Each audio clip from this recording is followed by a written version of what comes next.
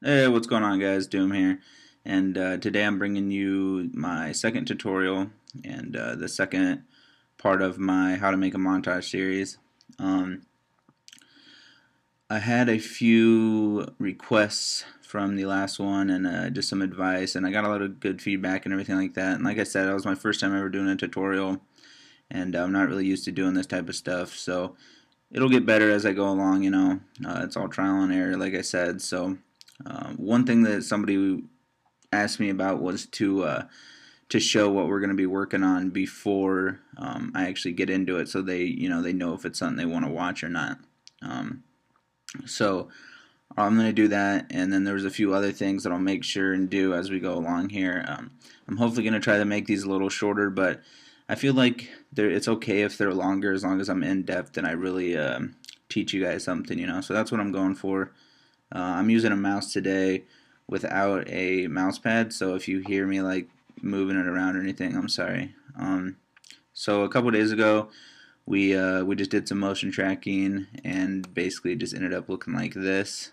It was just really slow cinematic with some text. We did some masking on this to make it look like it was actually the text was actually there, and that's pretty much it. And I kind of wanted to go more in depth, but it was already getting kind of long as it was, so I just ended it there and decided to do a second part. So it's not really going to be talking about motion tracking again today. We're going to basically make the motion tracking that we did look like this. So you notice we have some nice realistic camera shake. We had a little black fade on the black bars, everything like that, making it look more cinematic and a little more realistic. That was my phone. Sorry about that. I don't want to go too in depth or like do color correction or anything like that. So we're just gonna kind of stick to this today and try to make this not as long. So let's get right in here. This is what we did a couple days ago. It's just the cinematic and everything like that. And one thing I didn't really talk about is using the built-in camera tracker, 3D camera tracker that we used. You can actually, I know a lot of people who use the Foundry camera tracker, this one right here. When you use that and it's analyzing the clip and everything like that and it's tracking the features, you actually can't, like say I was tracking it, I couldn't go into Chrome and watch like YouTube videos because for some reason it stops it. I don't know why it does that. It's really fucking annoying. And sometimes tracking can take a really long time, so you end up just sitting here in After Effects for like a half hour while it tracks features. But the great thing about the built-in tracker is that you actually can close out of this window, or you can just let it go in the background while you surf the web or you talk to people on Skype or whatever it may be. So that's one really good thing about the camera tracker, the built-in in CS6. And another thing that I really like about this camera tracker is how simple it is to use and how it really doesn't make your comp lag at all. I know mine's going to be kind of laggy because my cinematic's so long, but as you can see, I'm able to kind of just scroll right through it without having any problems. Sometimes when you use the Foundry's camera tracker, it can make your comp a little laggy, and that kind of depends on your comp specs, obviously. But the other thing I needed to talk about that I didn't yesterday is when using the built-in tracker, what you're going to want to do is just import your footage, put it in here, trim it to whatever you want, and then put the camera tracker right on it. Don't scale it up, because I know on HTVVRs you have this little black line over here. You're not going to want to scale it up or do anything like that to it yet. You're just going to want to go ahead and track the features right away. You can run into some errors if you do mess around with it at all. So just import your footage, trim it, go ahead and track it, and you can do all the other stuff later, like scaling it up. So after you tracked it, you got your text in and everything like that, and you're ready to go.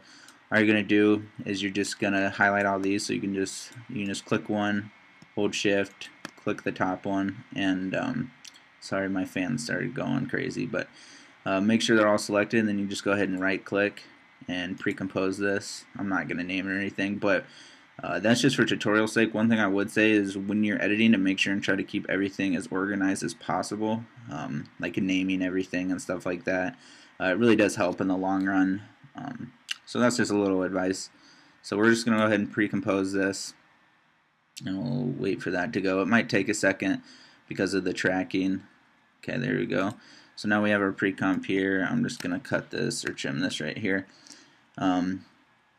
The shortcut keys that I'm using should be at the bottom of the screen, so I'm not really going to tell you guys what it is or what the shortcut key is. You should be able to see it on my screen anyways. So yeah, this is our cinematic right here, and I guess let's just get right into this. So the first thing I would do is scale this up. You can scale it up to just 101 if you want, and that gets rid of the black bar. But because of what I'm going to be doing to it, I'm going to scale it up to 105 just to give myself a little room to work with. And that kind of depends. You don't have to go that far up. It just depends on what you're going to do to it. So we have it scaled up, and then I'm going to add some Twixtor to it to just speed it up, because it was, like I said, it was a really slow cinematic. But the reason I did that is because then your track points are really steady and stable throughout the entire thing, and it makes a really nice smooth text. You don't have to worry about your text jumping around at all. It's one really big pet peeve of mine when watching edits, is when the text jumps around a lot. I'm not going to do like a really in-depth Twixtor tutorial right now, but I am going to do one in the future to tell you guys how I use Twixtor and how I use it on clips to make it really smooth and everything like that, and how to make sure you don't get ghosting or anything like that. And I might actually do that pretty soon, because we're going to be using Twixtor a lot when I get into syncing and stuff like that. But for now, I'm just going to use it real quick. So you just put Twixtor on this, put it to the frame rate of whatever your clip is. Mine is 59.94. I changed this. Like I said, I'm not going to do in-depth stuff right now. If you want to follow along, go for it. But I'll talk more about this stuff later. And then when you have that, you can just go ahead and keyframe the speed right here at 100. And if you want, you can hit U on your keyboard, and it brings up all the keyframes, which is only 1 right now. And then I'm just going to go 1 frame ahead. And I believe on the cinematic I did 300. So we'll go ahead and do that again. So now it's going to be a lot faster. It's going to be 3 times faster. So I'm just going to go and put this at about... For some reason that didn't... Oh, my bad. Let's zoom in here. I changed the frame rate. That's my fault. Go ahead and put that back. Alright, so you have your keyframe here at 100, and you go 1 frame ahead, and you keyframe it to 300. There we go. Now we have a fast cinematic. My fault, guys. There we go. So I'm just going to go 10 seconds in. I'll just put that there. And then, so now I have this fast cinematic. Everything looks good. As far as camera shake goes, I don't know. I know some people use different things. But what I use is I use just the wiggle and animation. So if you need to, you can go into apply animation presets, and you can go ahead and find those right here, and it'll be in behavior, and you'll see all these wiggles. So I use position and rotation. I think there's some other ones that kind of do other things, but I don't really mess around with those too much. So I go ahead and just put position on this first, and you'll notice it's jumping all over the place. So what I do is I change the amount from anywhere, kind of depending on how fast or slow your cinematic is, will depend on the amount. I usually put it anywhere from 5 to 7, so I'm just going to put it on 6. And as far as the speed goes, I go anywhere from 1 to 2. So sometimes it's 1.5, sometimes it's 2, and so on. I'm just going to put this at 1.5. So now you're just going to have a little bit of jumpiness, makes it look kind of realistic. And then I'm also going to add a wiggle rotation, and this is going to do a ton. As you'll see, it's going crazy. So go ahead and change the wiggle amount on this one to 0.2, or whatever your personal preference is. You might want it less than that, you might want it more, you might not want it at all. So that just kind of depends. You can play around with the numbers and see or get something that you really like. And on this, I never change the speed. I always leave it at 1. But once again, you can mess around with that as well. It's all personal preference. So go ahead and minimize all those.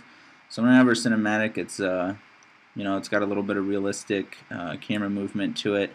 And I'm also gonna go in on this, and I'm gonna hit R on my keyboard for rotation, and I'm gonna put this up. Now this kind of depends. I guess I'll leave this at 0 for a second. In my case, we're starting behind this door and we're circling it around it to the left.